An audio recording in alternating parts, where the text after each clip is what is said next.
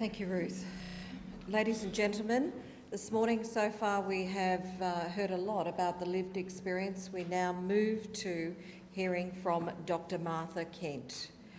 And Dr. Martha Kent is a Senior Consultant Psychiatrist working in private clinical practice in South Australia with a particular interest in women's mental health and BPD in particular.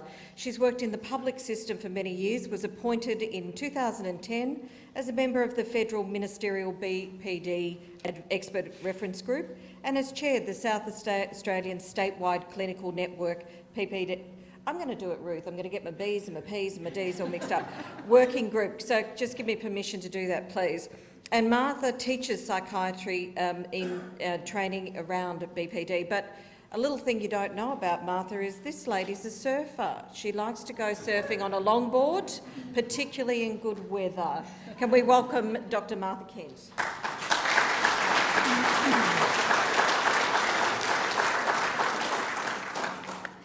Thank you, Jan and Paul, for inviting me to speak at this, the second National Borderline Personality Disorder Awareness Day. I am honoured. The topic of my talk is borderline personality disorder, the Cinderella of mental health. Recently, as part of the state committee that I was involved in, my colleagues and I conducted a survey of adult services for borderline personality disorder, public mental health service in this state. And we discovered that, in effect, there are no borderline personality disorder services throughout rural South Australia.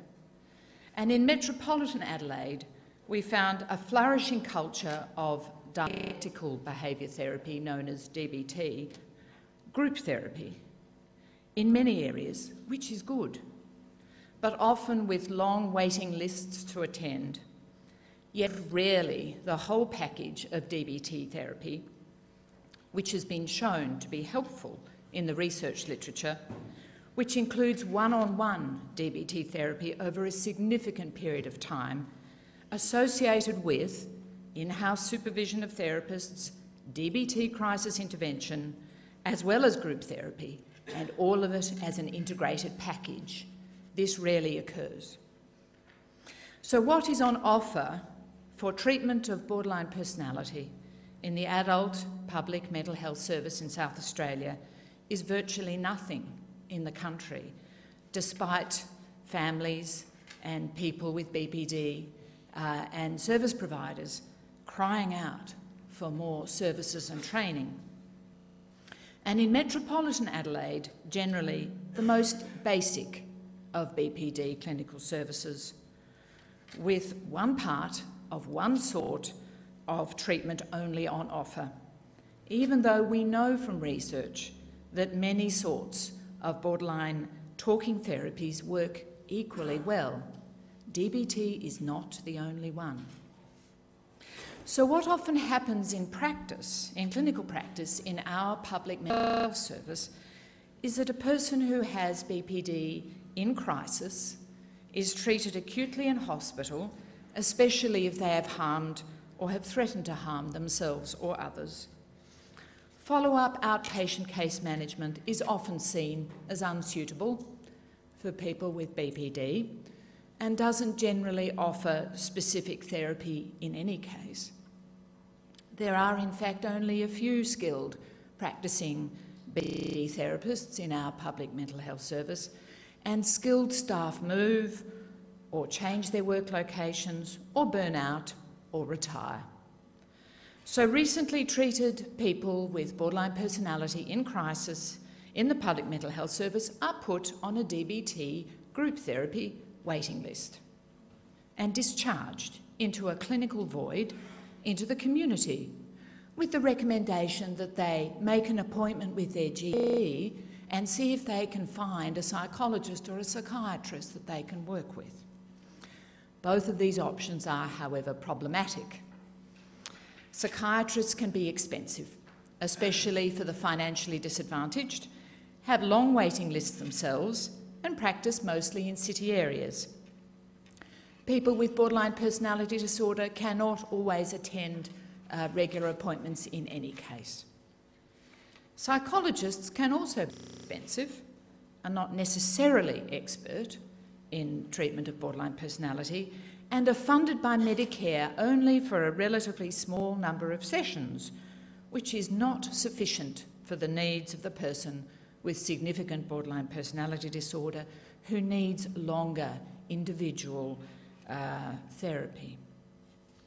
GPs are usually not trained to provide treatment for borderline personality and may lack the time or inclination in any case.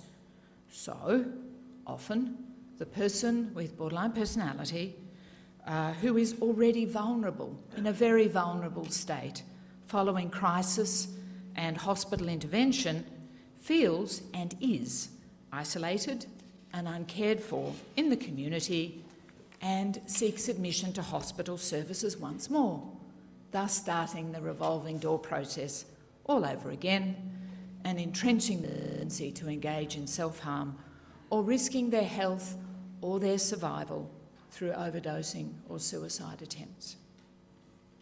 So why are the public mental health services for borderline personality disorder so patchy and limited, or like the curate's egg, good only in parts? Why is borderline personality disorder the Cinderella of mental health? There are lots of reasons, potentially, but historically, people with borderline personality were thought to be untreatable, except by psychoanalysis, which treatment went on for years, was very intense, specialised, expensive. So generally it was thought that this diagnosis meant there was no recovery possible for someone who was diagnosed with BPD. And many clinicians, I think, still hold the view that BPD is untreatable. And people with BPD, as we well know from some of the accounts we've heard today, feel really discriminated against in the mental health services, and especially compared to other forms of mental illness. Mental health clinicians actively seek to prevent their access to hospital or to mental health services. And why is there only DBT available in the South Australian adult public mental health service?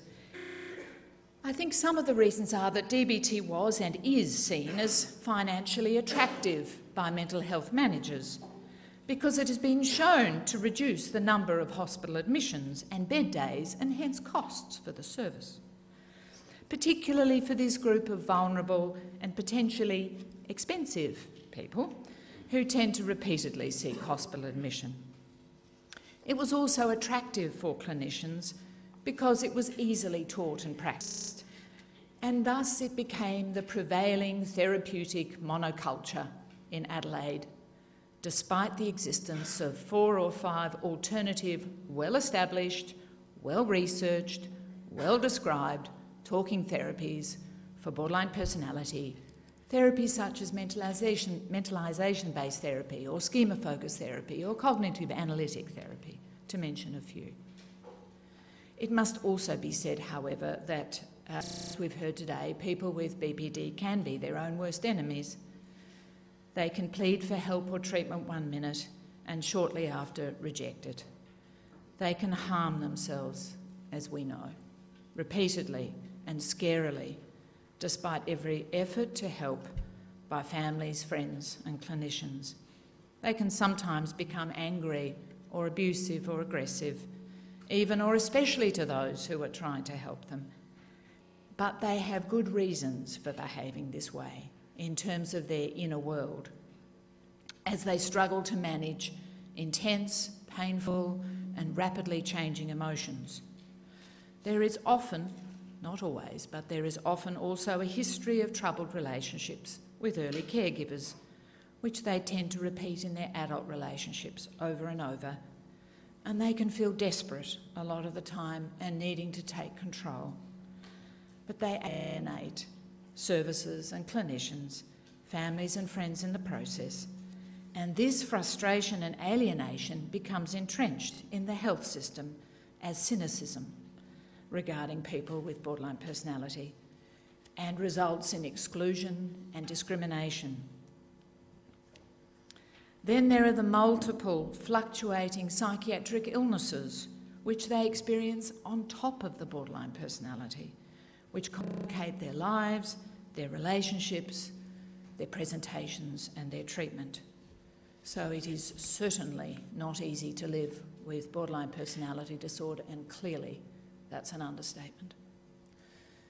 As we've seen in the video today, and as we've seen from the personal accounts, there's the emotional turmoil which changes from hour to hour and day to day, shifting between inner intense emotional pain, which can feel unbearable,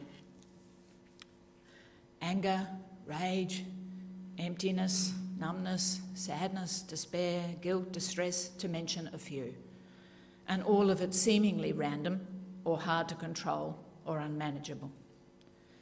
There is the repeated urge, especially when distressed or despairing or in emotional pain, to inflict disfiguring harm on themselves or to attempt suicide. And we remember here today that suicide is disturbingly successful in this condition. Up to 10% of people with borderline personality disorder complete suicide. There's the not knowing who they are. There's the impulsiveness and the addictions. There are the multiple mental illnesses which come and go, as well as the borderline personality disorder. There can be memories of a troubled childhood, often with the painful lingering sense of feeling unloved and misunderstood by parents or caregivers, which feeling often carries over into present-day friendships and relationships and complicates them. There's the awareness too of troubled adult lives, with histories of repeated victimisations in relationships or repeated rejections. There is the difficulty with unstable and turbulent relationships at work, at home, with friends, with lovers. There may be fits of anger and rage alternating with clinginess and neediness, and often culminating in rejection and loneliness and financial problems. There's the painful awareness that people with BPD unwittingly seem to drive people away, for which they often berate themselves bitterly, yet they cannot endure aloneness or abandonment. So as if this wasn't enough, on top of this, there is the struggle to find suitable therapy, and a therapist who meets their needs, is trained, affordable, accessible, and available for the longer term. Yet there is plentiful evidence that specific treatments, talking therapies, have been shown to help to a significant degree, and that a majority of people with BP can recover over the longer term. There was a prominent example of the lack of suitable services for severe borderline personality disorder in this state a few months ago. This case was highlighted in the media over a number of weeks in June of this year. My information regarding this case comes from the media and not private sources. It concerns a certain Jackie Davies. She has been described as suffering from extreme borderline personality disorder in the press. Due to the severity of her illness and alarmingly dangerous behaviours to both herself and to others, she had been restrained via being shackled to her bed in Yatala Prison Infirmary in the hospital for 20 hours of the day for a period of 9 months, it was said, in order to keep her safe and to keep prison staff safe also. In Yatala Women's Prison, she was held in her cell 23 hours a day and handcuffed whenever she was let out, prompting the lodging of a formal complaint to the Australian Human Rights Commission.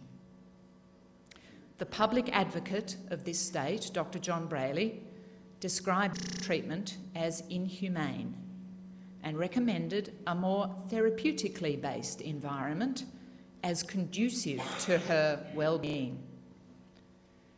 Initially, however, it was deemed that a mental health facility, in this case James Nash House, was not appropriate. Ultimately, though, she was transferred to that facility, but as a temporary measure, pending appropriate modifications to her cell. Now, clearly, this is a terribly complex and difficult case, and I'm not in full possession of all of the facts. There are clearly also not any ready-made solutions, and it's a tragic case, particularly to Jackie, but also to other people involved. But it highlights, amongst other issues, the lack of appropriate mental health facilities and services for people with BPD in this state and in this town, especially when multiple systems are involved. It also seems to indicate that some clinicians and mental health administrators maintain the attitude that patients or people with BPD are considered unsuitable candidates for treatment and care within the public mental health system. Moreover, for this case, a psychiatric expert in borderline personality disorder was brought from interstate, from Spectrum, I understand, in Victoria, to provide consultation and advice to the relevant local services. Now, this in itself must indicate the perceived lack of local, sophisticated clinical expertise in the area of borderline personality disorder in this state, and or the lack of expert coordinated systems around their BPD in South Australia to provide the needed level of care for people who have very severe elements of this condition. I think it also illustrates how deficiencies and gaps in the system of care can result in a worsening of borderline personality disorder and further behavioural complications in the person with severe BPD with potentially alarming consequences. In Jackie's case, her term of imprisonment has been significantly lengthened, I understand, as a consequence of her aggressive and dangerous behaviours.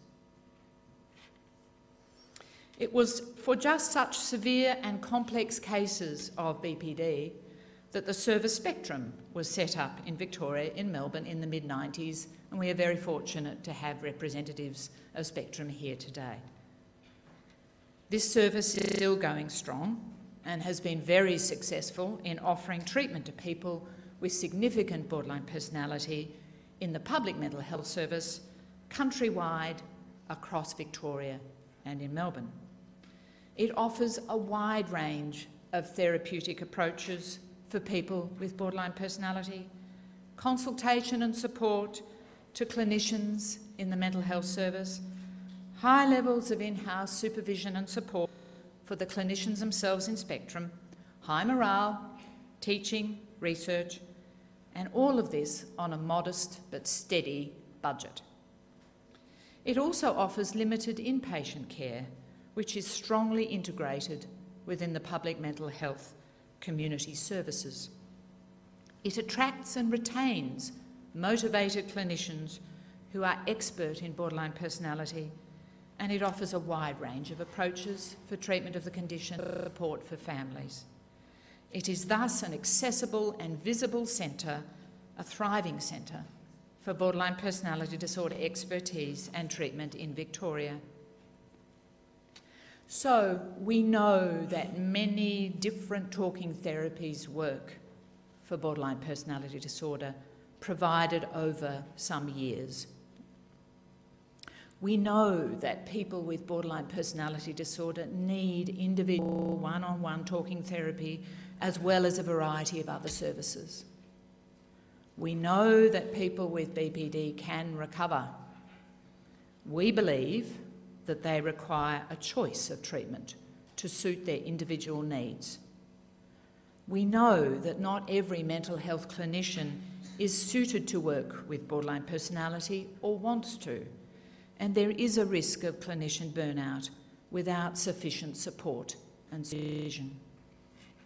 We know there are some patchy services currently available in the public mental health service in this state, in Adelaide, but they offer only one type of very basic treatment and there remains a widespread culture of discrimination and exclusion within mental health and the health services at large against this condition.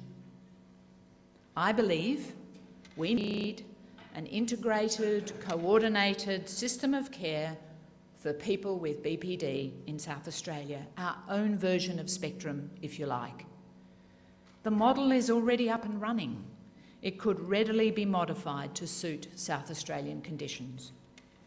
If we go with a piecemeal approach, area by area, then we risk uncoordinated, inconsistent services and ultimately sustainable services. Because in the care of people with borderline personality, a critical mass of clinicians and participants is required and secure funding. Without these, the service rises and falls according to the enthusiasm, energy, charisma and commitment of individuals, people like Jan McMahon. Or it rises and falls in response to the fashions in mental health or to funding spurts, but it lacks an ongoing presence and effectiveness. Like Spectrum, we need committed annual funding to a visible, accessible service. At this service, people with borderline personality disorder and their families can seek help, feel welcome, feel understood, feel secure.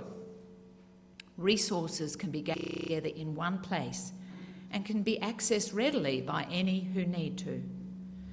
At this centre, education programs for mental health and health workers can be developed and delivered across systems consistently in South Australia so that stigma and discrimination against borderline personality disorder can be reduced.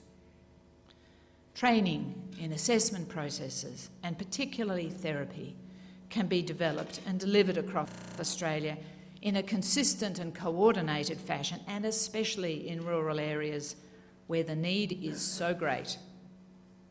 Multiple borderline-specific treatments can be learnt and applied, thus giving people with borderline personality disorder a choice of treatment to suit their needs. Local expertise can be built and accessed, such as complex issues and cases such as Jackie Davies, can be managed locally and in a timely fashion, thus minimising further serious complications and human rights abuses. At such a centre, linkages could be developed and maintained with other health services, including early childhood services for mothers with borderline personality disorder, CAMS, non-government organisations, police, paramedics, wherever people with borderline personality disorder have contact. I believe that only a borderline personality disorder centre of this sort in South Australia can provide the skilled, integrated, consistent and, importantly, sustainable approach to the care of people with borderline personality that is so badly needed in this state. Remember, this is a condition that has a suicide rate equivalent to that of the major mental illness, including schizophrenia and bipolar affective disorder. Let us create such a visible and accessible public mental health centre for borderline personality disorder in South Australia so that people here can get the treatment they need to recover from this devastating condition, both in the city and in the country. It's time the Cinderella of mental health was rescued. Thank you.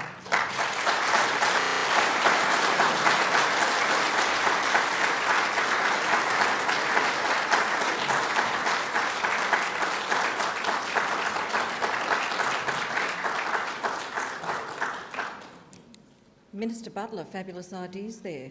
Something to be thinking about.